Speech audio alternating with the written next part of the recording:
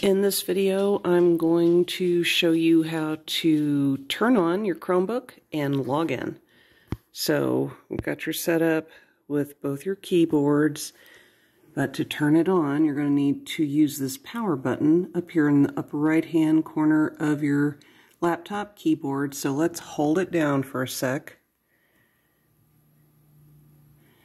And then you need to just be a little bit patient while your Chromebook wakes up. And here is your login page. And so what you're going to do is type your password in right there and hit that arrow to continue. So let's type in your password.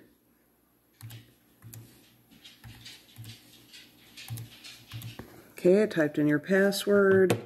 Now let's click on, oops, there we go. Let's click on the arrow here to submit it. And you are now logged in to your Chromebook.